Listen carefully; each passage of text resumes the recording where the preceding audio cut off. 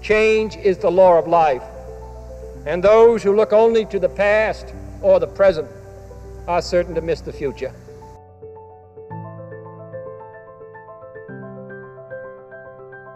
I have faith in American democracy, but more than that, I have faith in the American people.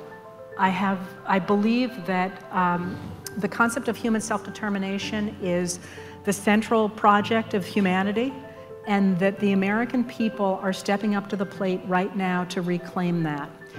This nation was founded by men of many nations and backgrounds.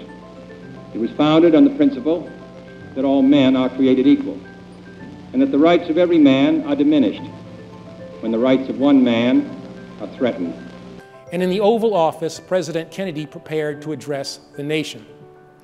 Now, when the American people tuned in that night, they witnessed something extraordinary. Extraordinary. The President of the United States speaking forcefully from the heart, and at significant times extemporaneously, about what he described as both a domestic crisis that transcended politics and a moral issue that is as old as the scriptures and as clear as the American Constitution. But this is what makes America special. It really is. It's a place where anyone, regardless of race, ethnicity, gender, sexual orientation, or religion, can and must live freely, openly, and proudly as they truly are. And we need to make sure that everyone can do it safely.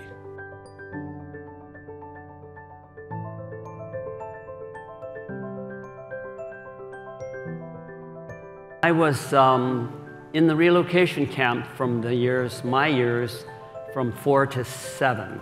We were actually released about 6 months before the end of the war, but not permitted to go back to the West Coast, which was considered a military zone. My father had been separated from our family because he was considered a threat to the security of the United States. I want you to get a good look at me, not only because I'm handsome, but primarily because I'm a survivor of the relocation camp, and there are not many of us left. This is not the land of my birth, but it's the land for which I hold the greatest affection, and I certainly will come back in the springtime. Thank you. In what was the time of Cold War and threats of totalitarianism and the like, you know, we're still confronted with some of that, and that's indeed some of what I addressed yesterday, making the case for freedom and democracy. And I think that's something that the Irish and America have always had as a shared value.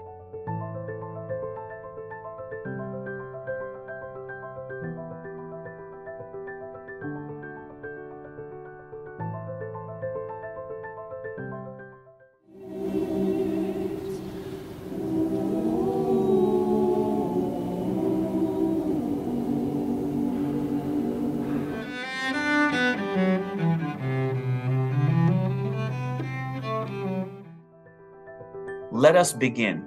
The work we have in front of us is necessary, and we had better get started.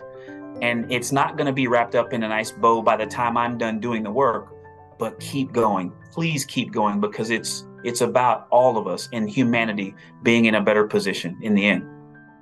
A man may die, nations may rise and fall, but an idea lives on.